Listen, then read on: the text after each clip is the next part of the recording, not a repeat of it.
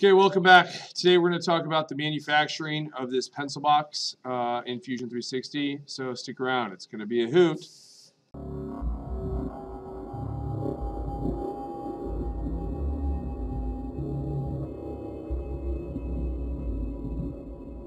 So step one is we've done the design. We have two parts, the top and the bottom. This is a great assignment because it gives you an opportunity to learn on one and then do the operation again on another one to reinforce it, because essentially the top and bottom are identical parts. So I'm doing this backwards. The bottom looks like this and the top looks like this. We're going to start with op1. I forgot the chamfer. I'll have to add that before we do this.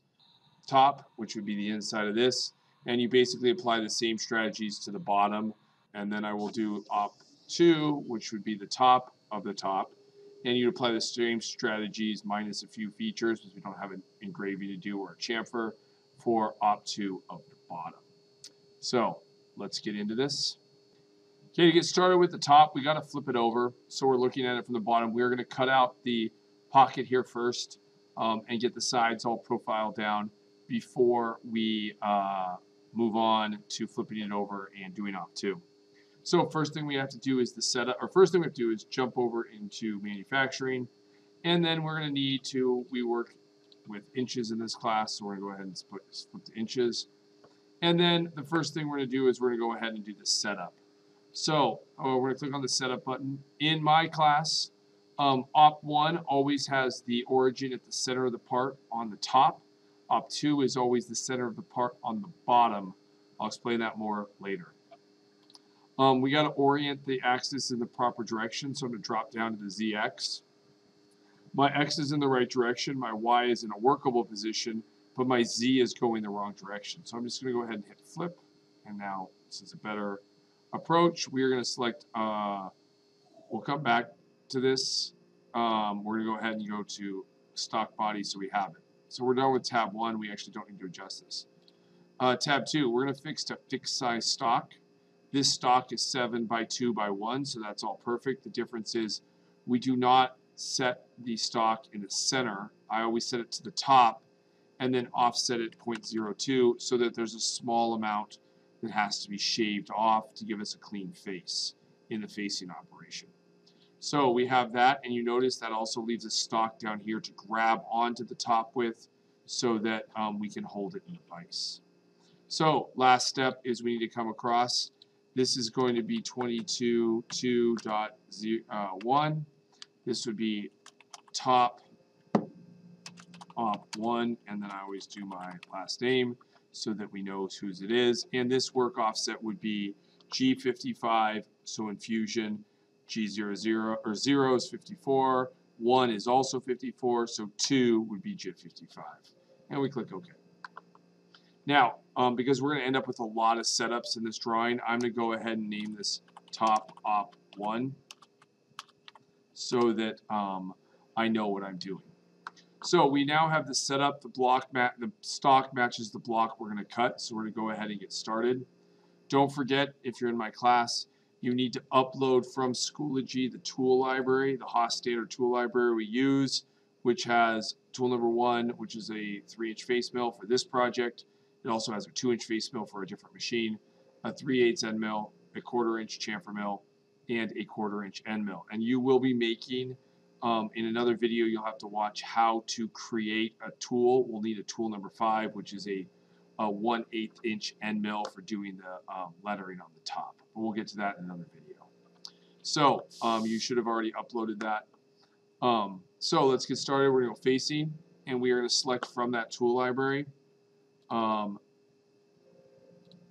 the Mitsubishi 3-inch face mill, and we're going to go ahead and hit select. And realistically, we could go through all these tabs, but there's nothing going to change. It automatically picks up the surfaces you want, so you just go ahead and click OK. And there is our face. Looks great. Now, most of the material has to come out of the inside, so we're going to go ahead and attack that first, leaving a thick wall on the outside, then we'll clean that up at the end. So we're going to go 2D adaptive, and we are going to now select our 3/8 end mill. So standard tools, 3/8 end bowl, tool number 2. It does not matter on this machine because the speeds we're feeding it at, which yes are very conservative for those people out in YouTube land, but this is a school setting and I'd rather be slow than break stuff,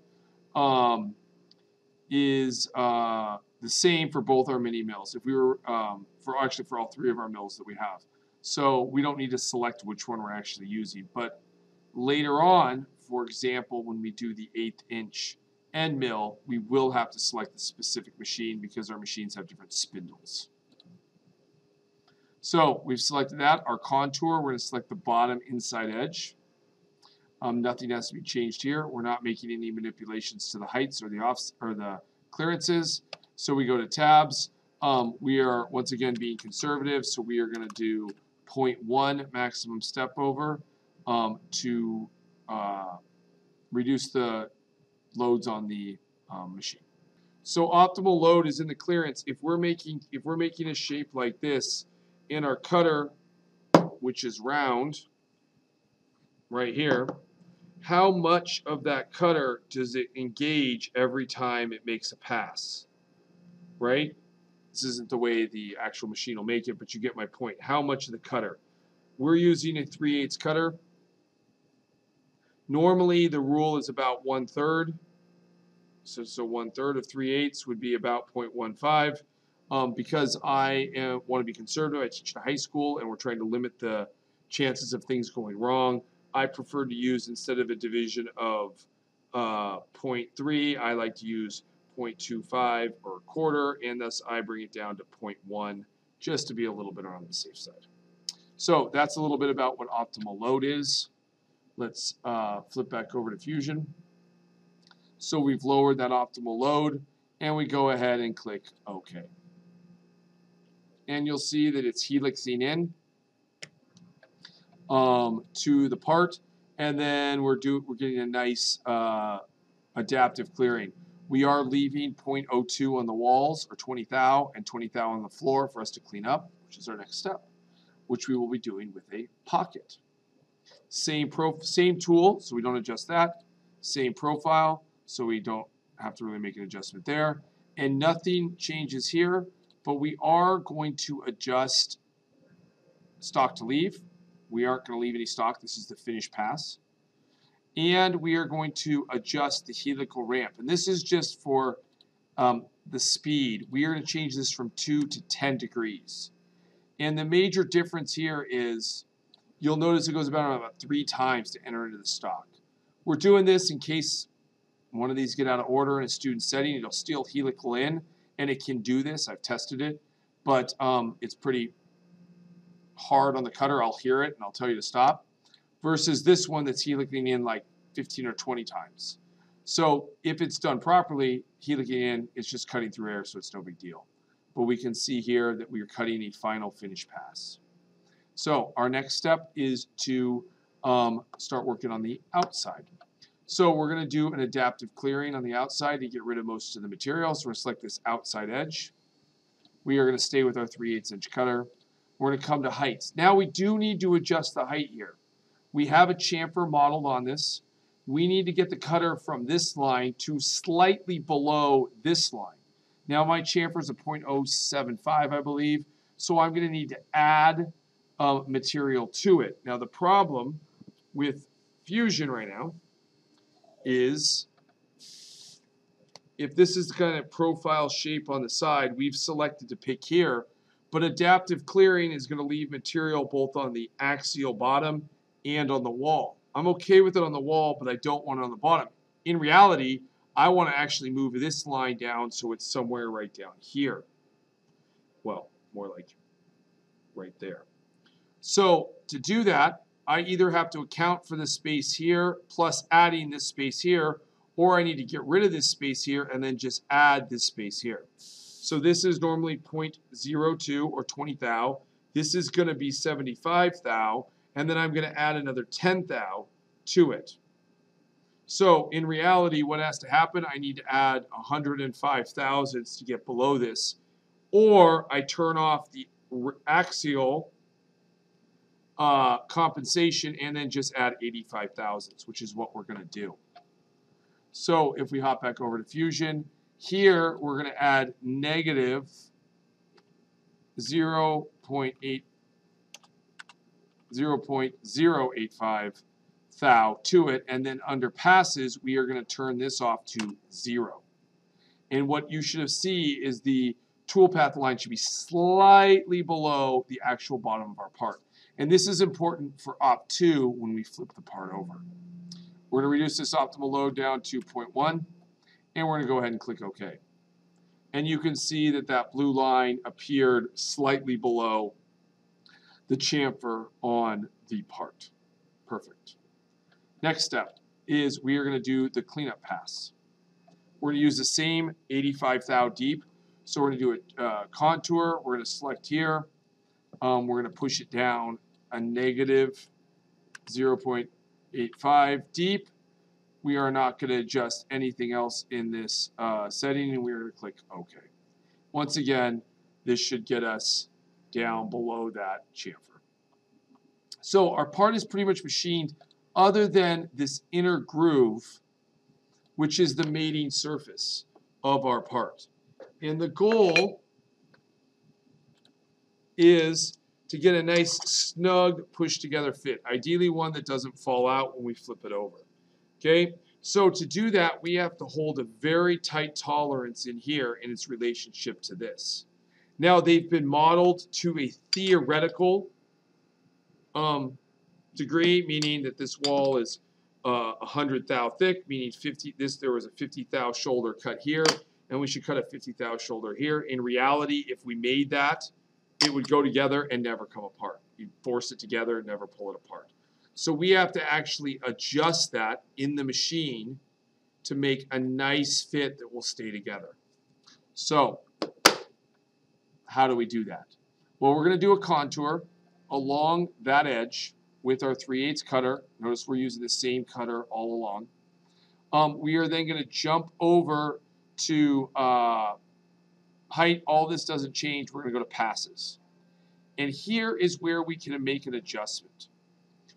Right now, this computer is doing all the calculations for the cut pass, the tool pass, the G code. What we want to do is we want to enable the controller on the machine to make small adjustments. So to do that, we are going to use where. And that will allow us to tweak numbers within our controller that will allow us to overcut or undercut this 50 thou step over so that we hit a number that produces a nice tight fit, but not too tight a fit. So that's a very important step. And on the bottom, we are going to have to apply it to the same area when we do this little step over.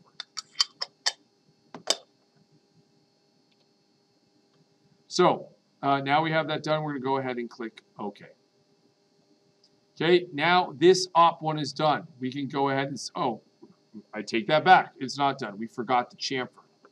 We need a chamfer here in order to make a nice easy attachment so it's easy to line these up. If not, we would have a problem. It would take forever to get them perfectly aligned and they wouldn't go together well.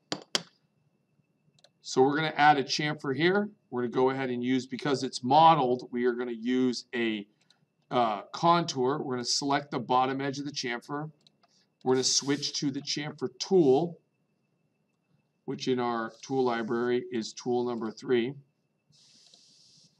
And we are going to go over to chamfer offsets, and this is under the passes command. Now, this chamfer mill happens to have a flat bottom, but I want to go over something with you so you understand.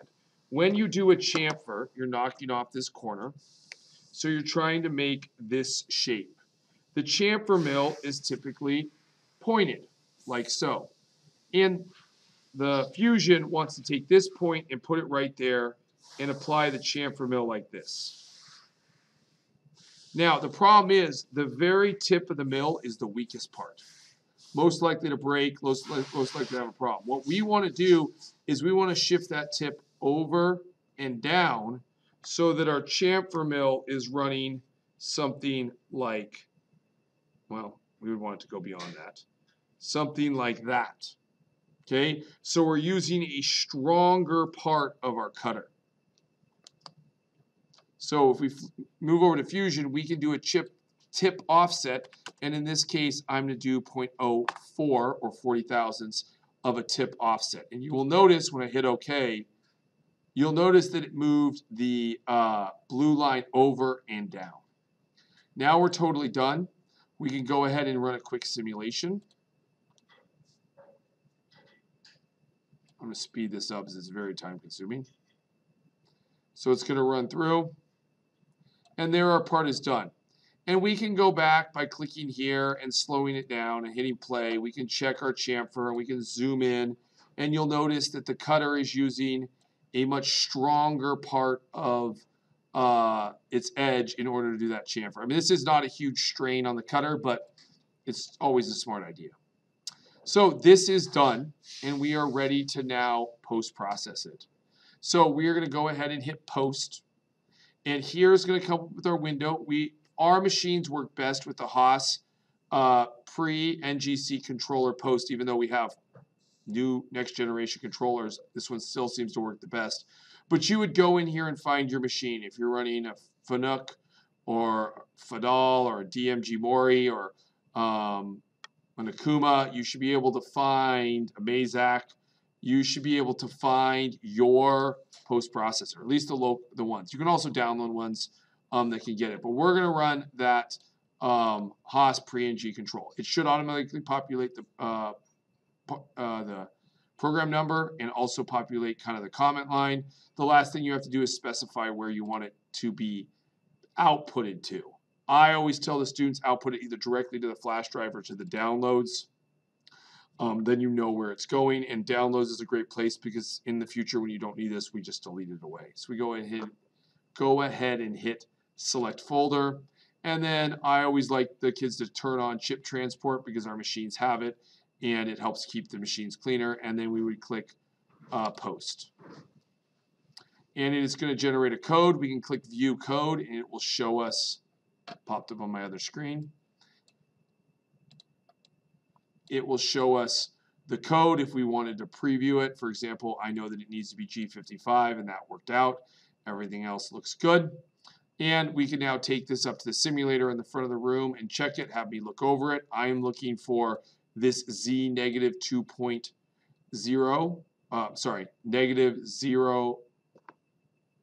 negative 0.02 or 20 thou.